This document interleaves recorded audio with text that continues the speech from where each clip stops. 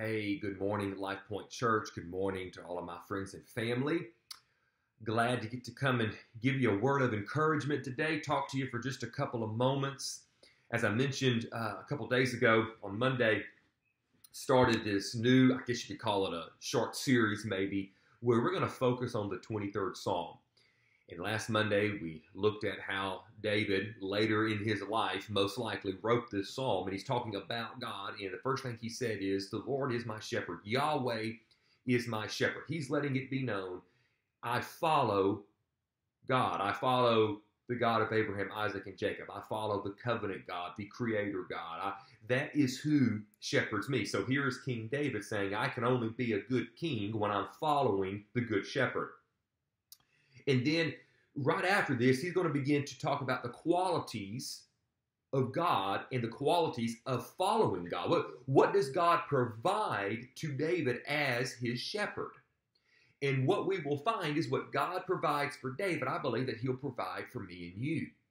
And the very first thing he says, following the Lord is my shepherd, is I shall not want. That's Psalm 23:1. The Lord is my shepherd, I shall not want. I shall not lack.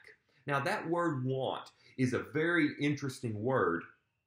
From the best that I can tell, it is found only in one other instance in Old Testament Scripture. And that's in Nehemiah chapter 9, verse 21. So if you don't mind, I'm going to read that very short verse to you. 40 years, you, being God, sustained them in the wilderness. They, being Israel, lacked nothing. Their clothes did not wear out, and their feet did not swell. We find the word want or lack there. They lacked nothing. God's provision during the time of Israel going from Egypt to the promised land was the type of provision that David has in mind whenever he says, the Lord is my shepherd, I shall not want. Just as God took care of his people then, God has taken care of David in David's life. And just as God took care of David in David's life, I believe God will take care of us in our life. You see, what makes a good leader, one of those qualities, is that God knew the needs of his people, and he met the needs of his people. That means that God had a relationship with his people. God was aware of his people. And here's the point that I want you to understand today. God is aware of you. God knows you. He knows the issue that you're facing. He knows just what you need, and he knows how to provide it. What a blessing to be able to follow the Good Shepherd and know that he knows us, he loves us, he knows our need, and he will provide for our needs. Paul writes about this.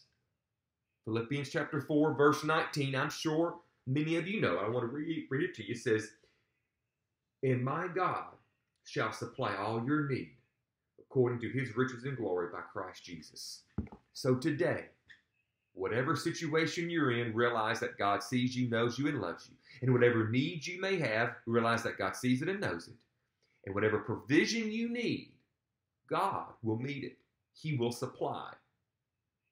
He's your shepherd, and he loves you. God bless you. Thank you for taking a few moments out of your day to watch this. I pray it's a blessing to you. I want you to know I love you. I'm praying for you. I'm praying your needs are met. And I can't wait to see you